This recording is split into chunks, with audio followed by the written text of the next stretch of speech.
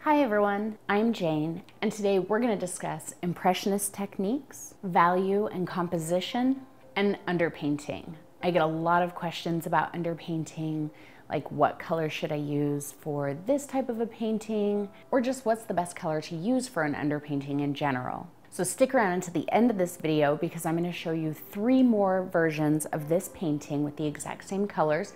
The only difference is they'll be on a smaller canvas and the underpainting color will be different. Just to give you an idea of how the underpainting can affect the finished product. And to show you that there really is no scientific formula to choosing an underpainting color. Make sure you check out the video description below for a full list of materials and hit that subscribe button if you haven't already. Now let's get started. Okay, today, like I mentioned, we're going to talk a little bit more about underpainting because I get so many questions about underpainting. And as you can see, I've got my 12 by 16 inch canvas here and I've given it an underpainting of Quinacridone Magenta. Now you can use quinacridone if you like. You can also pick a completely random color. You can use another color that you really like. Honestly, the reason I picked quinacridone is because I like this color and I like it for an underpainting. I like to see little points of the pink showing through my landscape. There's no magical formula to why I picked this color, other than I like it. Now I also have these little canvases. This one is Cadmium Yellow Medium, this is Cadmium Red Medium, and Cobalt Blue. And I am gonna do the same painting with the same colors on these little canvases, just to give you an idea of how the underpainting can affect the finished product. Now here I have a very limited color palette and I will also be using some titanium white. And I chose this color palette because I know I'm going to get nice dark colors with the purple and the yellow mixed together. And using the purple and the yellow will also help me get deeper, richer shades of green. And I have 2 different colors of blue here, so I can get a wide variety of greens, some browns, all kinds of fun stuff with just these 4 colors. Now you can pick any colors you like. You can pick 3 colors, 2 colors, 5 colors, whatever. But I encourage you to then take those colors and make a little color chart with them. Now if you've never made a color chart before, you can click the little information icon right up here and it will take you to my video where I show you how to make a larger color chart. Let's start by sketching out our landscape. And I just have a pencil here, and this is a soft pencil, so it's going to be quite dark. Now the first thing I want to do is decide where my horizon is. And I think I'm going to have my horizon be right about on the 1/3 line here, just loosely. It doesn't have to be perfectly straight. And I want to decide where my focal point is. Now in this painting, I've decided I'm going to have a little barn or a house or something. So I'm going to say that that focal point is going to sit right about there. I want to make sure that everything in my painting draws the eye toward that focal point. So one way I can do that is I'm going to get my ruler. I'm going to go from corner to corner and just draw a line. And that actually puts my focal point a little more right there, and that's fine. I'm going to put my ruler there again, right over top of my focal point. Make sure I'm at about a 90-degree angle with this line. And draw another line. So to make sure everything leads the eye to there, they're all going to follow these lines. So let's draw in our focal point first. I'm going to have like a little house or a barn or something. Maybe a little bit smaller than that. There we go.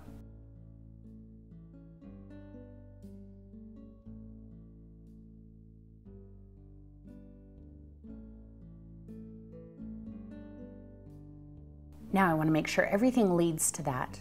So I know I want a road on the ground, and so these lines are almost telling me exactly how I want my road. Clearly I don't want it just in a big triangle like that, but I'm going to generally follow those lines. So my road is going to start right about at my little barn or house. I'm going to bring it around. About like that. And on this side, start pretty narrow back here to indicate distance, and I'm going to swing it around wide right here. So they don't necessarily follow those, but they generally do, and it leads to the house. Now I want some trees on the side, and to make our perspective correct and make sure those trees lead us to there, I'm going to start with a tree right here, and I'm just generally kind of scribbling a shape, and it's going to end right about at that line. These are going to be like those tall poplar trees. I'm going to do another one over here. It's back just a little bit farther than this first one, and it's not going to be as tall. Again, just kind of a general scribbly shape, and it's going to end right about at that line. Another one even smaller. And it looks like we have room for one more.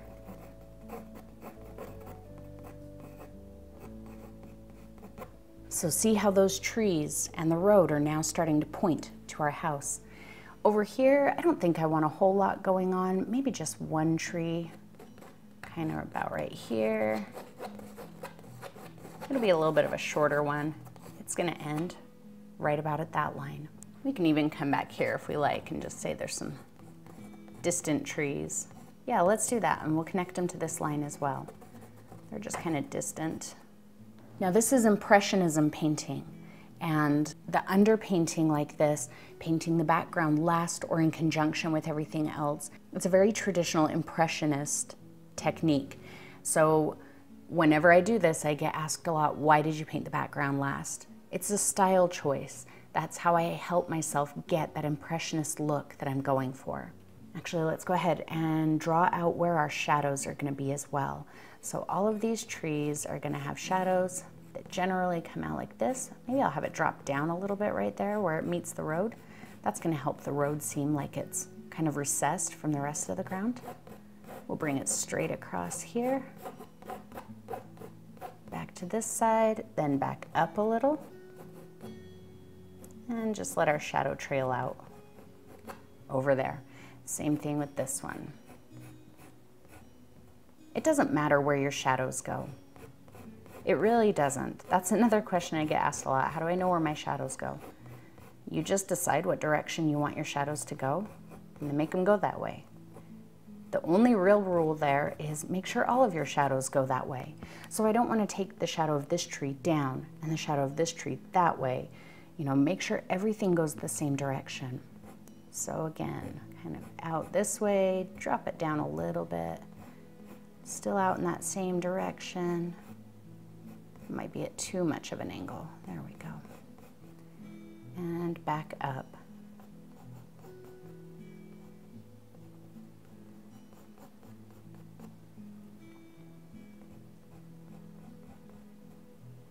As things move away, remember they get smaller. So the drop down here is about a little more than a ½ inch probably, but back here, it's not even a ¼ of an inch, maybe an 1/8 of an inch. And look also, my shadows, where they taper out on the grass, is roughly at this line here, again leading to our house. Our house is gonna have a bit of a shadow too. It's kind of at a different, it's kind of at an angle where you might not be able to see a lot of it. We'll just kind of indicate that it might be a little darker right there. And then this side of our house is going to be dark. Okay, now we know where all of our shadows are. Let's start blocking them in. So I'm going to get some Dioxazine Purple and some Cadmium Yellow Medium. And I'm probably going to use some matte medium. For this painting, it's not required. You don't have to use matte medium. When I'm painting with heavy body paints, I actually prefer to use matte medium over water, but that's totally up to you. And I'm going to use my ½ inch flat brush. I'm just going to wet it in my jar just a little bit. I don't need a lot of water since I'm using matte medium. Wipe it off, but my bristles are still a little damp. Get some medium. And I'm going to mix up a dark color. So pull out some purple, quite a bit. I'm going to use a good amount of paint here. Pull some yellow into it and just mix it until I have a nice dark color. Don't worry about getting your color exact. And I'm going to scoop some up so if you can see, I've got quite a bit of paint loaded up on my brush here. Now because we're working impressionistically, I'm not going to get in here like this and paint super little details. I'm gonna hold my brush way far back. I'm gonna stand back so I can extend my arm a bit. And for the most part here, I'm just gonna be using the corner, but I'm gonna be working loose, so it's possible I'll flip it over and use the flat part too. I'm gonna start with this large tree and just kind of start, see? Just nice and loose. Don't worry about if it gets out of control. You know, if you accidentally get it into a part of the sky that you don't want it in, don't worry about that. That's one of the beautiful parts about painting the sky last. Because if I were to paint that sky first, I'd have to be so careful with these trees to make sure that I didn't, you know, get out of control and have to repaint my sky. But because I haven't done the sky yet, doesn't matter. I can get as crazy as I want to.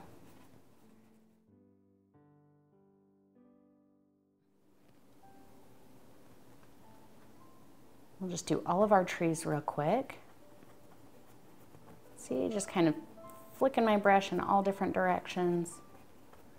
Make sure you keep a good amount of paint on there so you don't get very much breaking, like right here where it's starting to get kind of fuzzy. I want to try and avoid that.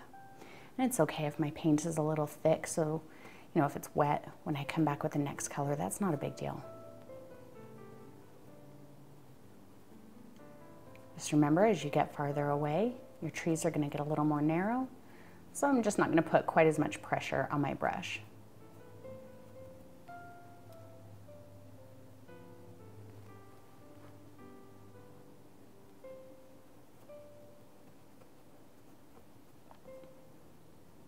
Let's fill in that dark side of our house or barn. Still holding my brush back.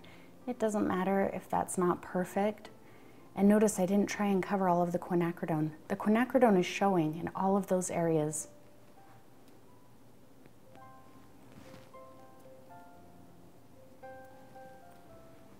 Same with this little tree. This one might be a little bit more of a bush than a tree. We'll see what happens to him.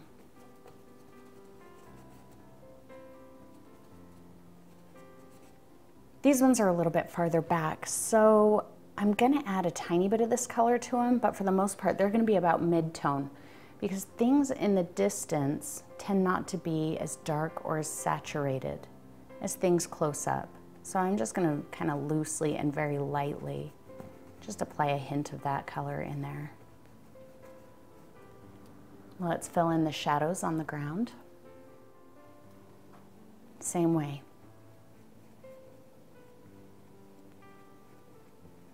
Get it outside of that line. Don't draw a hard line there. And again, it's okay if some of that quinacridone shows through.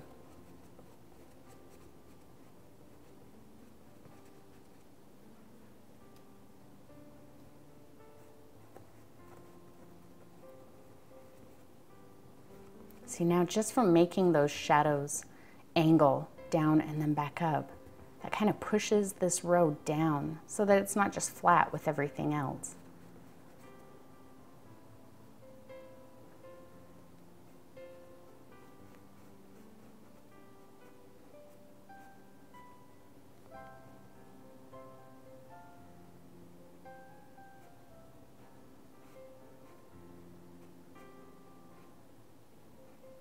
The shadow of our little house there. Maybe a little indication of some shadows in there. Now, if our road dips down and our light source is over here, then our road is going to have some shadow right in there. Just put a little in there and break it up.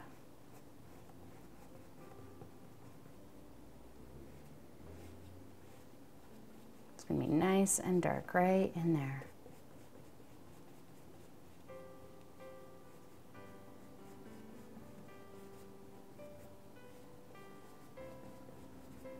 Let's say where our lightest values are now. And again, just like with the shadows, the lightest values are wherever you want to put them. I am keeping just a hint of that purple in here for now. We will end up going lighter when we get to the detail phase, but I'm just going to take this color and use this to indicate the highlights. So I want to say, I know that my little house or barn is going to be quite bright right there on the roof. My ground is going to be quite bright right up in here. See, I'm just using like a single brush stroke. Very loose.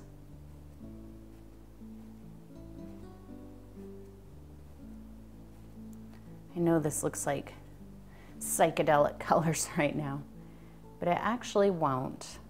I promise it's gonna look like a landscape, not like a neon blacklight poster. Where else do I want it to be the brightest? Probably back in here. That's going to be in the distance.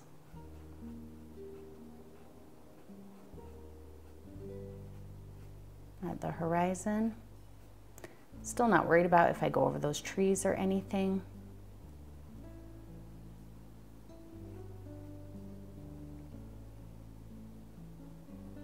We'll probably have a little bit of our lighter color right in here.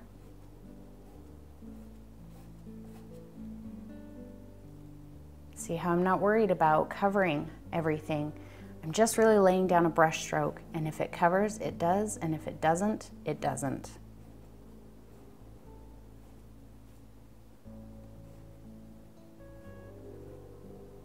There's no need to make corrections here at all. We can even do that on our trees. So let's just indicate that we've got our highlighted area on this side of our trees, on the opposite side of where our shadows are. And this tree is still a little bit wet, so it is picking up some of that first dark color, and that's okay. I'm not worried about that.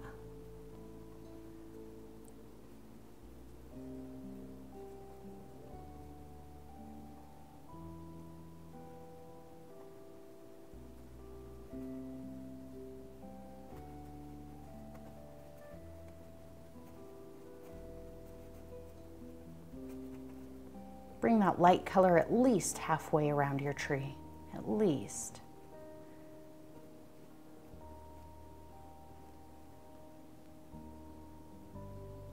I want you to remember that Impressionism is about giving the impression of things. It's one of the reasons it's called Impressionism. It's not realism, but we make things appear real really by the way we do our lights and shadows. You know, where I've got my highlight and my low light is going to help give us the impression of realism.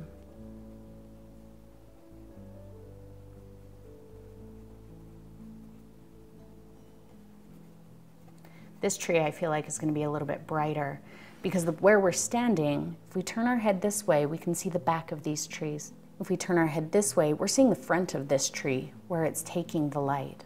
So really, I'm going to pretty much cover this tree, but still leaving some of that quinacridone and for sure some of that first dark color that I put on there. Because you'd be able to see into a tree, you know. Just because you're looking at it on the light side doesn't mean you're not going to see any of the dark shadows on the inside. These might have a hint. We'll really worry about these distant ones later, and I might end up just painting them out. Let's lay in our mid-tone. So I'm going to get a color that's halfway between the super dark and the super light.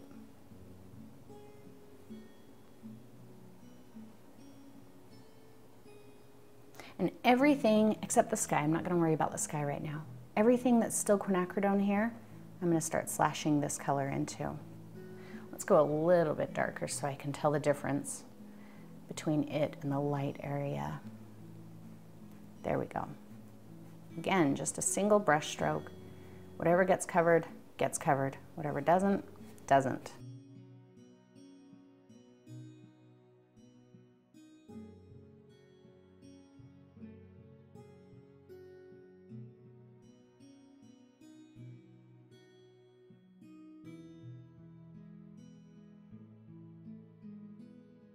I know that working loose like this is really hard for some of you, but I encourage you to try because it can really help open up a lot of techniques for you, and you may discover a way of painting that you really like that you never would have tried before. You know, you don't have to do this painting to hang up in your living room or to give to mom or, you know, whatever. Do it for yourself to get some experience. Sometimes just opening yourself up to a new experience, a new way of painting is really all it takes to, you know, give you an aha moment in something else. There might be some other way of painting that you're struggling with, and this may seem like the furthest thing from it, but maybe if you try it, you'll see how it can help you in other ways. Okay, I think that's a good start. Now we can start adding our colors on top. Let's lay our blues out on our palette. So I've got my Cobalt. This is a little bit of a lighter blue, and it's a little more on the red side than Phthalo Blue. Phthalo Blue is very, very dark, and it's also quite green. For now, let's start working on the dark areas of our trees. So I think I'm gonna go with some Phthalo Blue. I'm gonna grab some of my Diox. That's quite dark. And I'm gonna do the same thing, but I'm not gonna try and cover all of this dark. I'm also not worried if I go into the quinacridone. I'm not worried if I cover some of that yellow. Just putting little points of this color in there.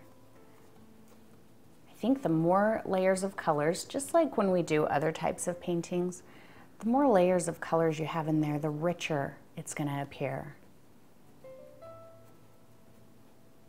Now here's one other thing. I know that when we blocked in our light and dark areas, we did the same colors on the ground as in the trees. We want to make sure though, that we don't really do that with these colors that we're putting over top, because then the ground and the trees are all going to be the same color at the end. We have enough different colors on our palette, even though it's limited, that we can make a wide range of colors so that the ground and the trees are different colors and stand apart from each other a bit more. So notice I'm not taking this color into the shadows on the ground. Nor am I going to take this color into the side of this house.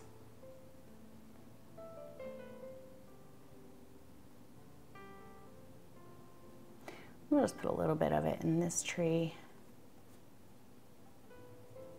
Don't be afraid, get it off the edge of the canvas. If it's all squished into your canvas, it's going to look really squished into your canvas. So wipe at the edge, make sure it looks like that tree. Maybe it actually ends right about here.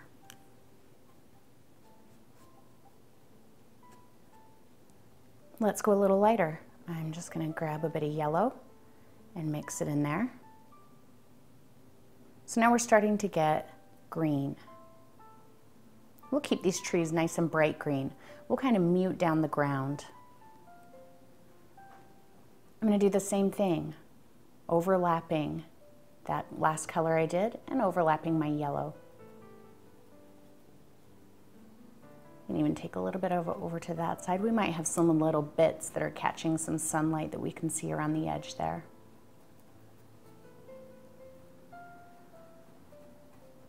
I have been really enjoying painting landscapes like this for a while now. I've been doing quite a few of these over the last few weeks. In fact, if you follow me on Instagram, if you saw the little garden gnome that accidentally showed up in one of my paintings, that was almost this exact same painting, just a smaller canvas. Same colors, same underpainting, everything. Pretty much the same composition.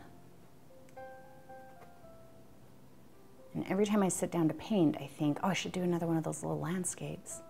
So I decided I would bring one of these little landscapes to you guys too.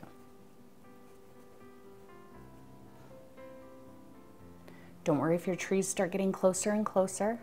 We can knock that back, get those trees back into shape when we paint the sky.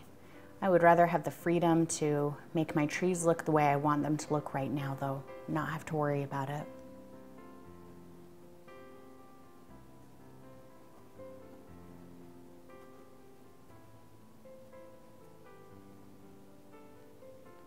This one's going to have more of that green. I'm almost covering all of that purple. I'm going right over it. But see, there's still little bits of it showing.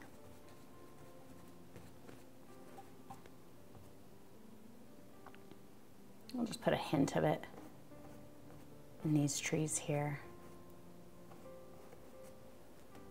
Let's go lighter. I'm just mixing in the yellow now rather than over here, so I can make sure that it gets nice and light.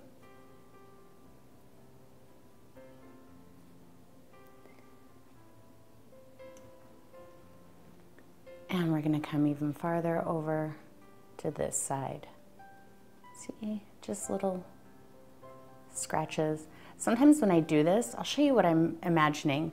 So I'm not going to my tree and going dot, dot, dot, dot, dot. That's not what I'm doing. And I'm not scribbling like this.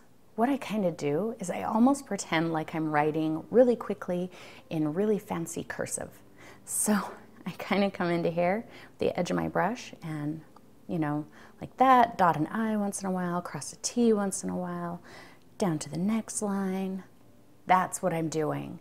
Of course, you know, on our trees, I'm kind of doing it in a downward fashion, but that's what I'm doing, not dot, dot, dot, dot, dot. So see if that helps. Pretend you're writing really quickly in really fancy cursive.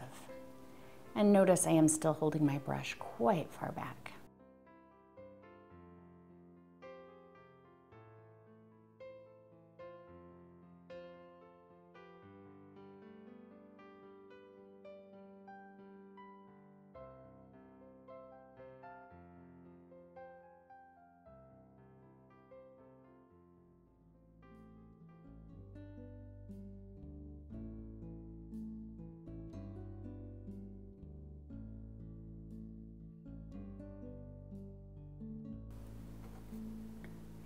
I'm about done with my trees for now. See, I'm not even drawing trees back here. I'm just saying there's something back there. And just by putting the light and the dark and everything on there in a layered way, similar to these trees, it's gonna tell your eye they're trees. They're back in the distance. They don't need detail. Okay, let's get started working on our ground.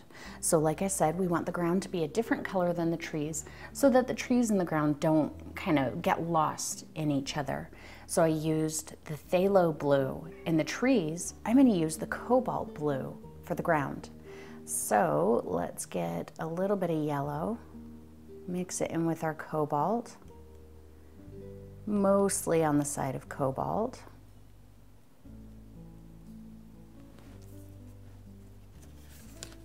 And I want to darken it a bit because I'm going to fill in my shadows first. So I'm going to get some of my Diox and throw that in there. Nice dark color.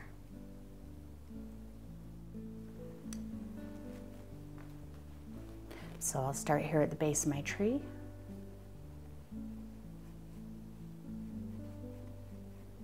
Same type of brush strokes as when we did the trees.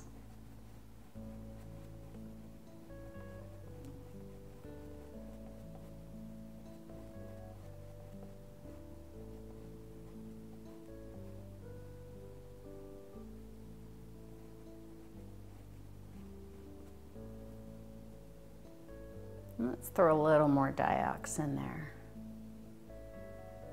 Cobalt tends to be a little light of a color, so I don't feel like it's getting quite as dark as I want it. Let's try that. That's a little bit better, I think.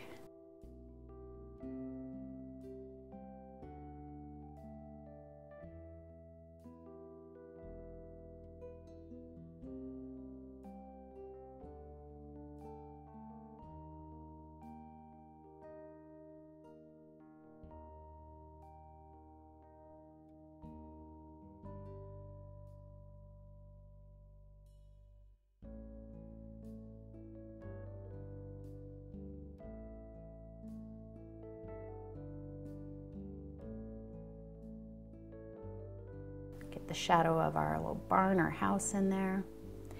And our shadow will start doing that on the road here. And I'll lose the edge of that tree shadow, and that's perfectly okay. Mix up some more of my colors. Oh, grabbed a little much yellow there. See, super messy. My brush is so glopped up with paint right now, and I'm okay with that. See what a mess my brush is? That's okay. I don't want a hard line there, so I'm just breaking up that line.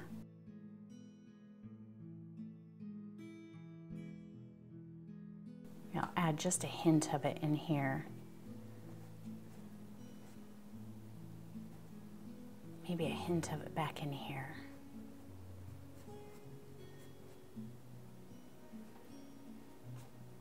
Let's lighten that a bit. I'll just grab some more yellow.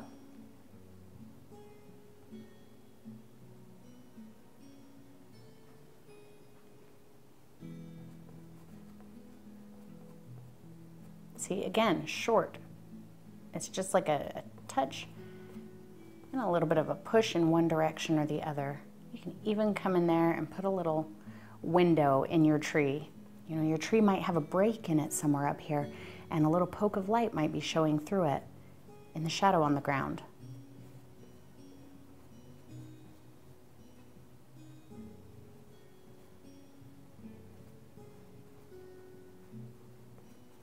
Try and keep this to where you put your mid-tone color before. But if you lose your highlight, that's fine, that's the next part.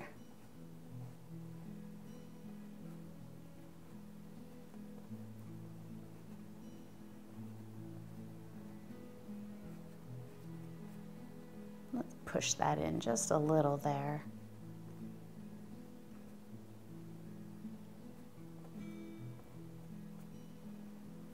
All right, let's go lighter. I'm just gonna mix it right here in my yellow. And we haven't even used white yet. I promise we'll use some white when we start kind of working on the details. We're still not working on details.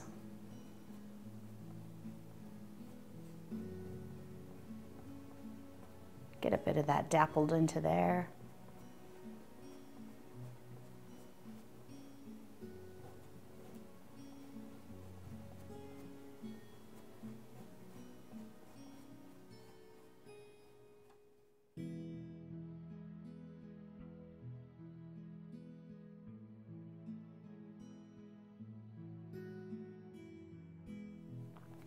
So see, we've got these cool muted colors everywhere. And then that bright, hot underpainting underneath showing through is helping create some interest. And I don't know about you, but I'm actually really liking that hot pink sky. I kind of want to leave it like that. I'm super tempted to say, all right, the sky in this painting is hot pink. I don't know, we'll see. We'll see how I feel once we get there.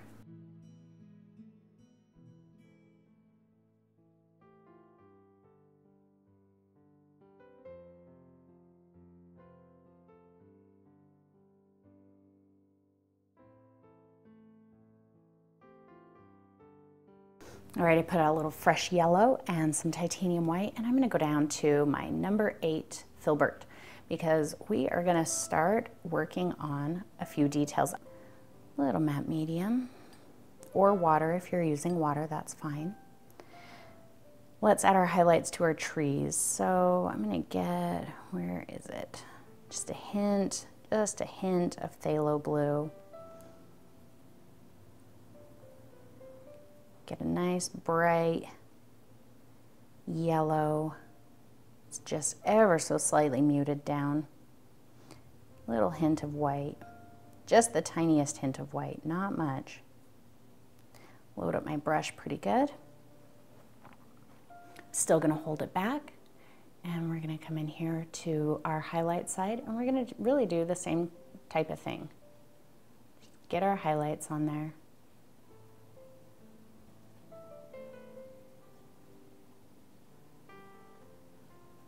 Little pokes of that bright color. It can extend over into the darker area. It can peek out from over here.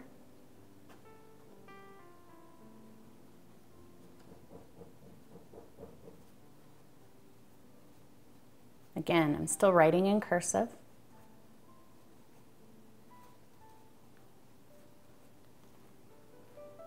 Don't squish your tree over into the canvas. Like I said with this one over here, make sure this one is extending off. We want to make it look like this tree, it maybe ends right about here off of the canvas.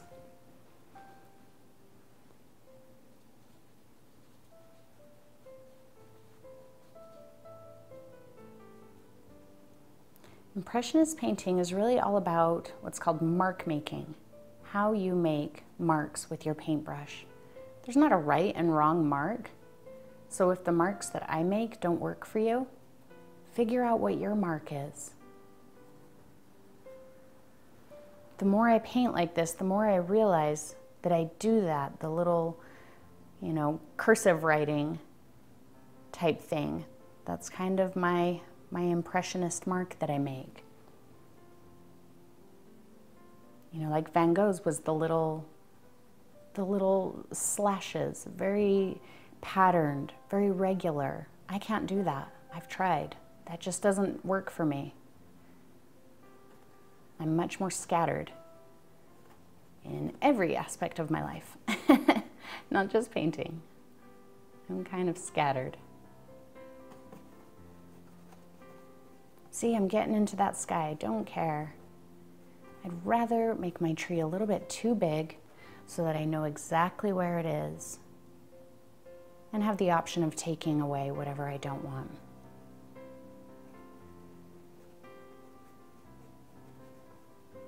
If anything gets to be too much, if you get too much yellow, that's okay. Just put some of your darker color back over it.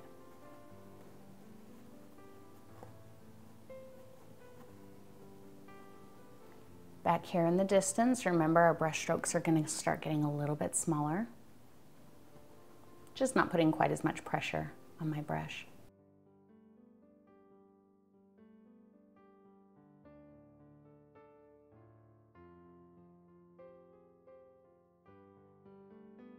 I feel like that far left tree needs a little bit more. It's not quite as bright as the others.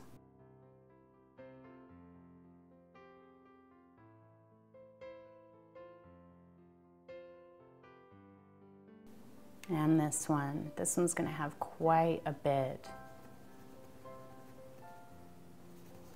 See, I'm almost just scribbling. Don't get in here and start doing, don't do that.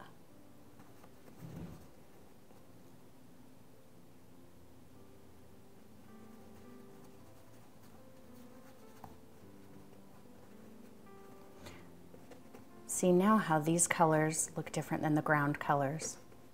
So our tree isn't going to get lost in the ground. I don't think I want it that light at the bottom of that tree. Let's pull a little more phthalo, a little diox to mute it. Actually, let's wipe that off. Too much yellow.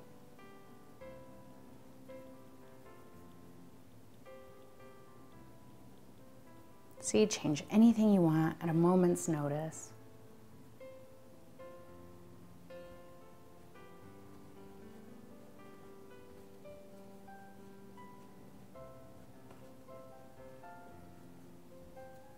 Let's work on our house a little bit. We've kind of neglected it for a few. We'll start on the dark side. So I've got my Diox yellow mixture, mostly Diox. I think I am going to let's throw a little hint of Cobalt in there to cool it off a little bit more since it's our shadow side. I'm just going to come in here from the edge, down, and down that edge. That's really it. You can still see that first color. You can still see the quinacridone underneath. And just kind of give it a little bit of a different tone in a few places. And I think I'm actually going to grab a bit of cobalt in there. There. That's exactly what I wanted. Let's do that same mixture. Throw a little extra yellow into it. We're going to do our mid-tone side. A little hint of the cobalt.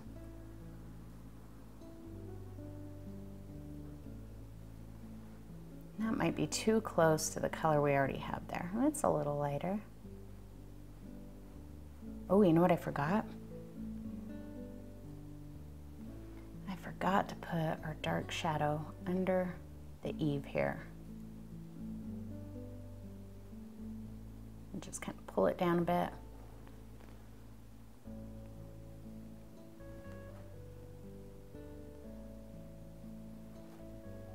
A little more yellow, maybe a hint of white. Gray it down a bit.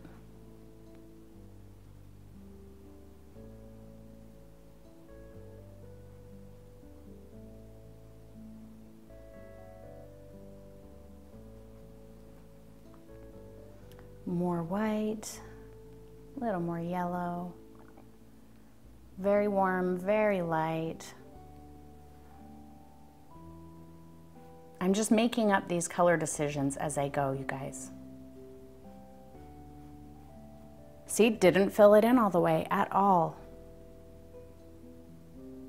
Just gonna pick up a tiny bit of white and really pop that right there.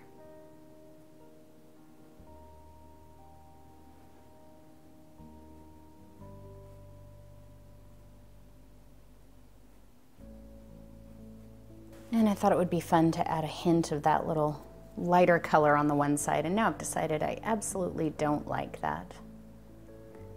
So we're gonna go back into this mixture and get rid of it. There. Let's put just a tiny speck of white right along this edge here.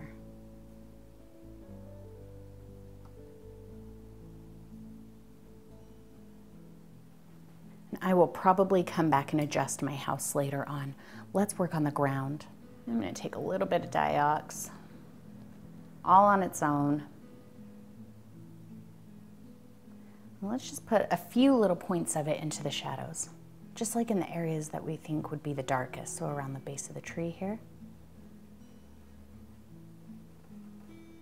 Same little writing in cursive mark, stopping about at the road.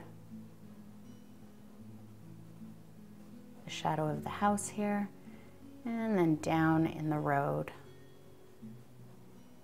Just little bits. I'm not covering everything.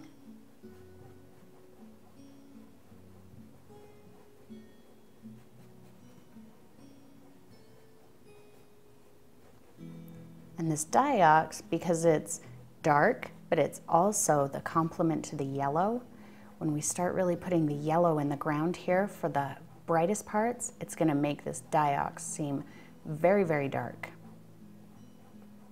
Still just working on that same load, putting a good amount of pressure on my brush just to get off the little bits that I can.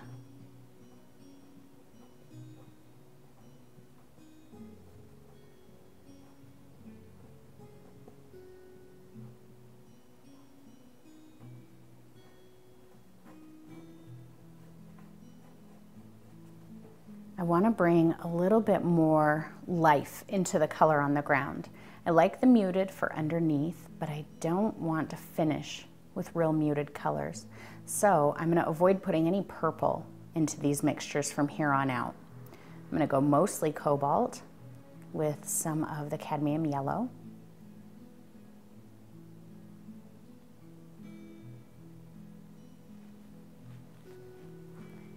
And we'll start kind of laying it in here.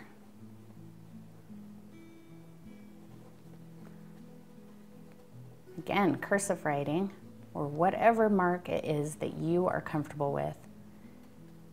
But I'm being quite random with it. Just deciding it needs to be right there and putting it there.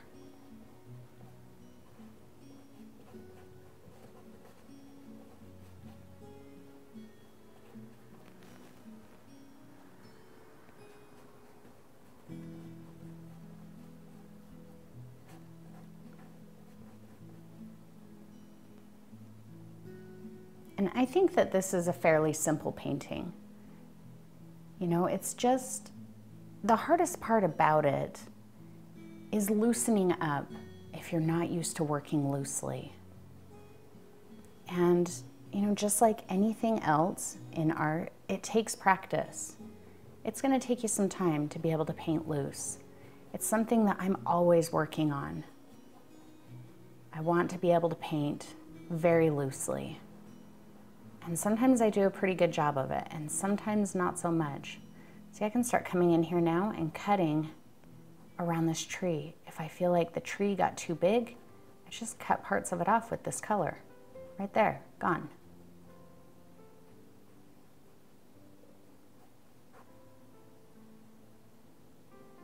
Using the edge of my brush back here where it's more in the distance.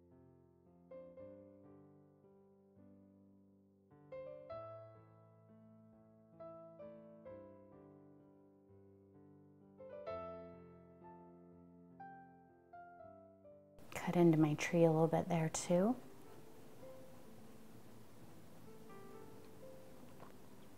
So if painting loose is, you know, something that you want to be able to do, don't get frustrated. Just keep reminding yourself, you know, when you find yourself starting to choke down on your brush like this and micromanaging details, intentionally make yourself push it back, stand back so that you can extend your arm. Or push your chair back if you are one of the people who sits to paint. Just don't let yourself get super myopic, you know, and get in here like that. Let's pull a little more yellow into there now. Okay, or a lot more yellow. We pulled a lot more yellow in. Into our lighter area. I'm gonna come in here and put a little highlight in that shadow. Get a little bit of the sun poking through.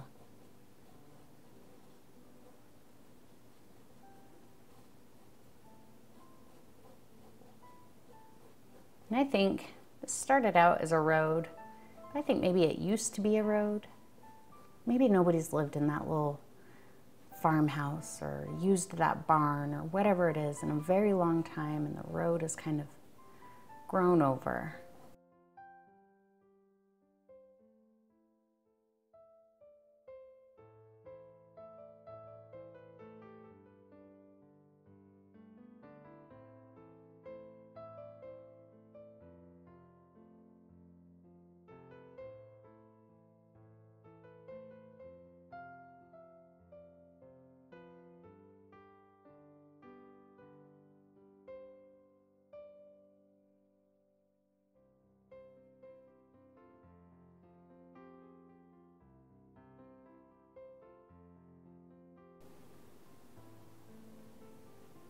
Let's cut into that tree a bit. I feel like it got a little bit big.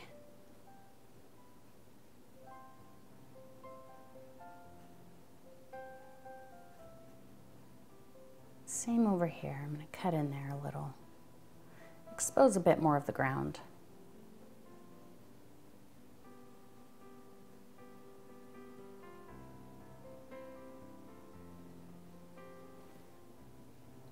More yellow, little bit of white. Didn't clean off my brush, I still have that cobalt in there. It's going to be a very pale color.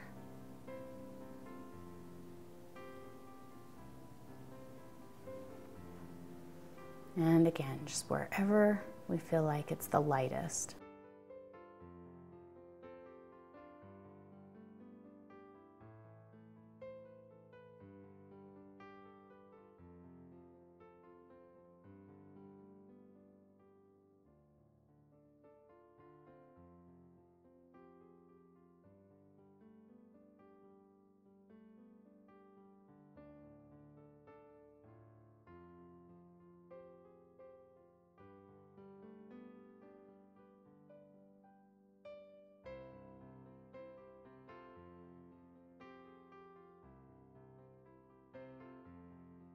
I'm just going to make a couple of adjustments here to some of my shadows.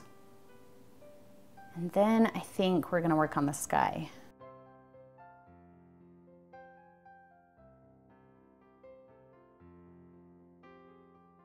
I did throw a little bit of purple into that yellow, kind of warm it up. just a bit, because right here, this tree, I feel like this tree is getting lost in the ground. So if I take this color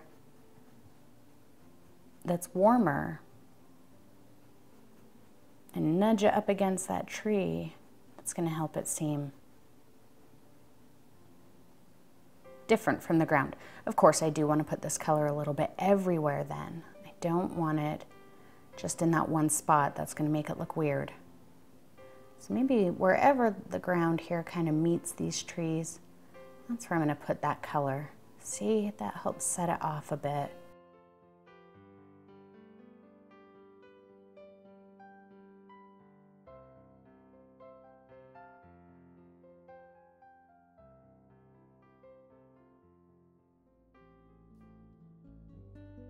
I still feel like that spot is just not right. And that may happen to you.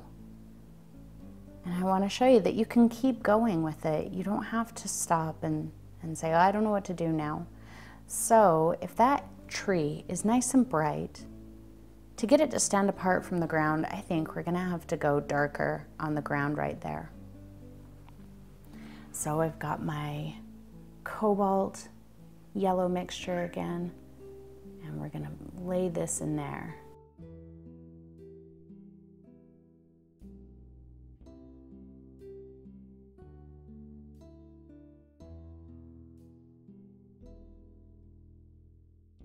No, I just really hate that spot. So we're gonna take that tree out altogether in this area. Bye-bye. No more tree. We'll let him start back there. He can start right there. Just kind of get rid of that.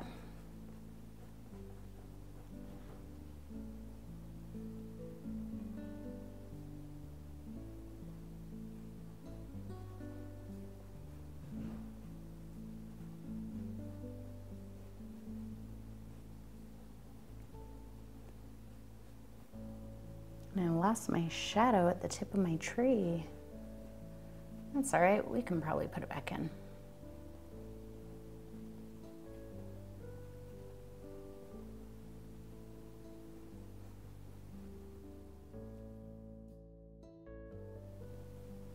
I don't know if you've ever noticed how ugly and decrepit my poor little filbert is getting, but it's because I paint like this with it all the time. He kind of gets scrubbed. I tend to not be very nice to my filbert. Lately, he's my most used brush.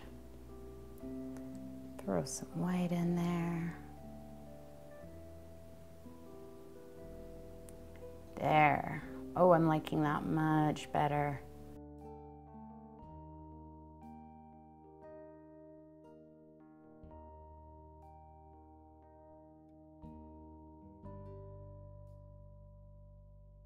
See, now where the quinacridone shows through on the ground, it doesn't look like hot pink. It looks like brown. It looks like warm brown, like earth or, you know, something shining through.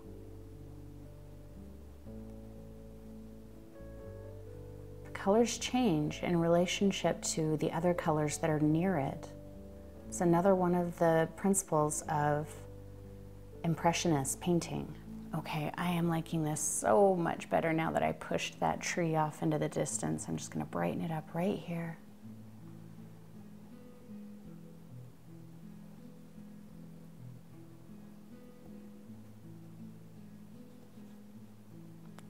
And let's paint in the sky before we do anything else. So I'm going back to my 1/2 inch and get the tiniest point of cobalt and mostly white. A little matte medium. We're gonna come in, start down here at the horizon and start cutting around our trees. Remember, you can take away anything that was too big, too much, whatever. And that little point of matte medium I put on my brush is keeping my paint very transparent in some places and allowing it to be more opaque in others.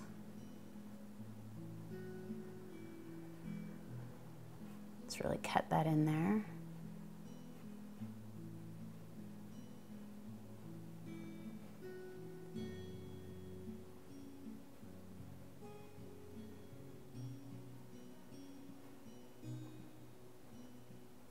And again, I'm just doing a brush stroke and letting it cover whatever it covers and leave exposed whatever it leaves exposed.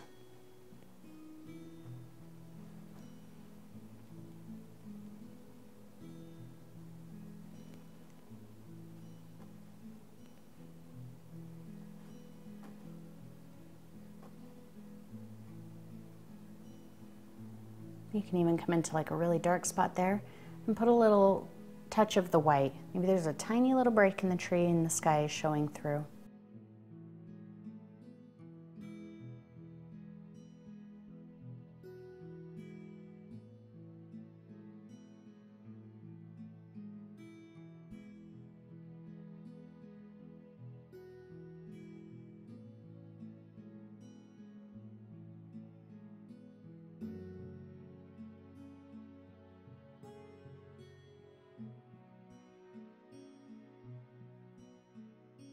Straight line there at the top of my roof.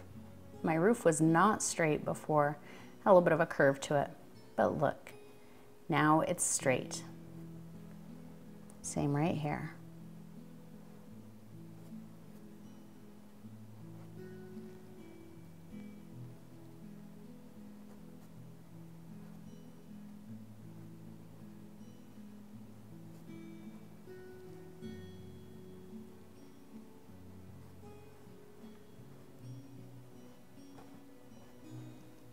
I'm using this large brush to go around these tiny areas because that helps me not micromanage. If my brush is too big to get into an area, well, then that area gets to keep the sky, that pink color showing. Get into what I can get into, and I leave everything else alone.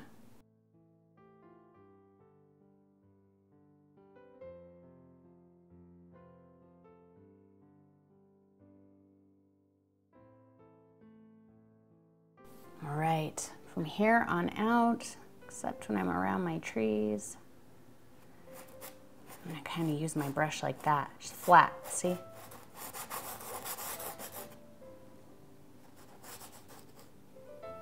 Still get in there at my trees and then scribble it out.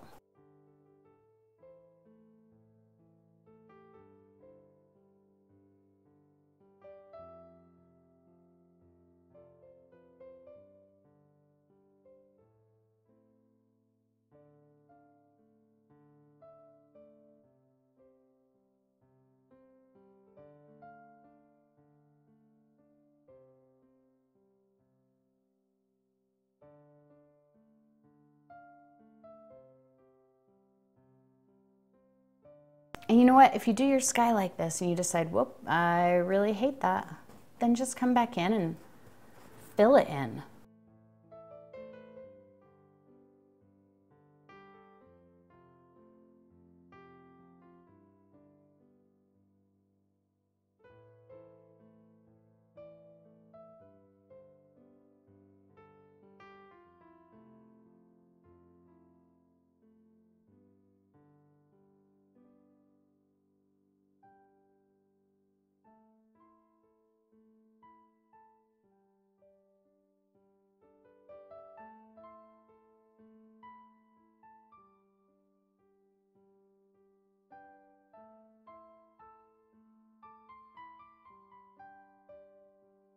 All right, I'm just gonna pop a few highlights on the ground.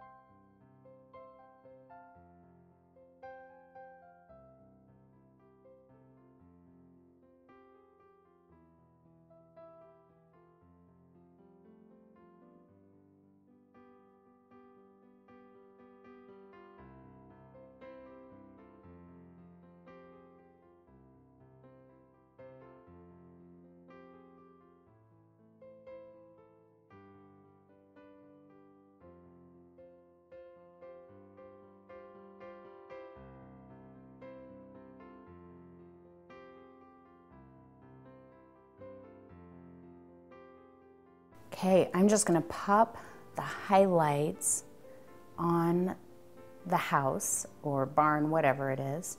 And then I think I'm gonna put one more thin coat on the sky and I feel like I am done.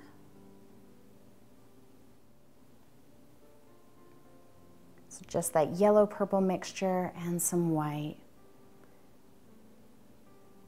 Nice and bright right there where it meets the darkest part of the house, because that's going to help draw our eye to that area. Just a little hint of it around the edge there. A little more yellow. Make a slightly darker color, maybe just a hint of blue. And we'll just add a little pop of highlight on this edge. And I think that's really all I need to do to this little house.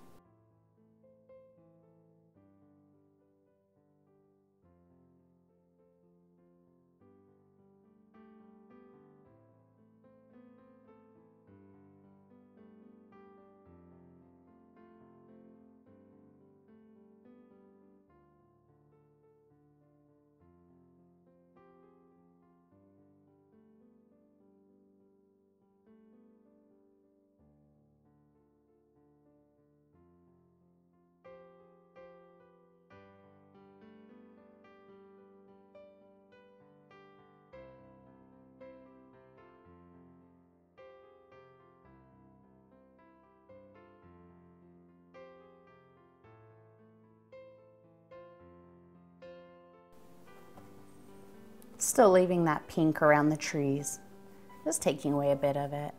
And this is mostly white, quite a bit of matte medium just to make it a bit transparent. I just felt like I got a little bit too much texture in my sky than I wanted. So I'm just kind of smoothing some of that out.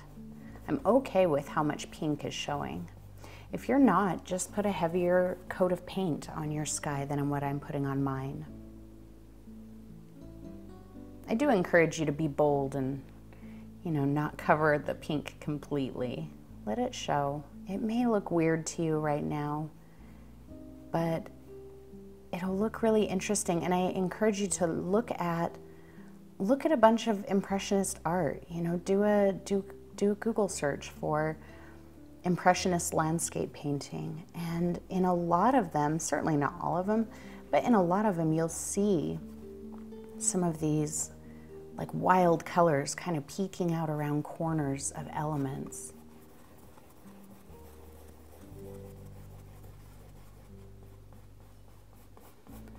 And so that's another layer of cohesion. We talked about having cohesion in our painting earlier, by the colors that we're using, but also where we've got a little bit of this pink showing out through the entire painting.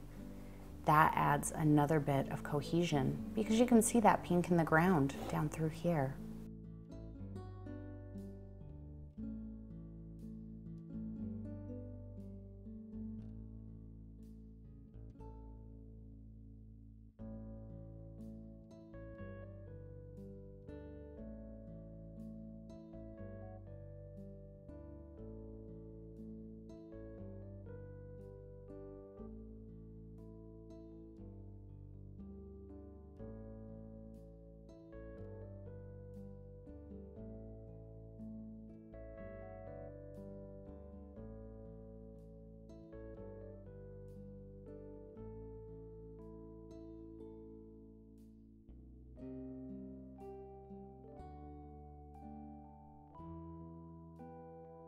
Okay, and I think I'm pretty happy with that, so I'm just going to go ahead and sign it.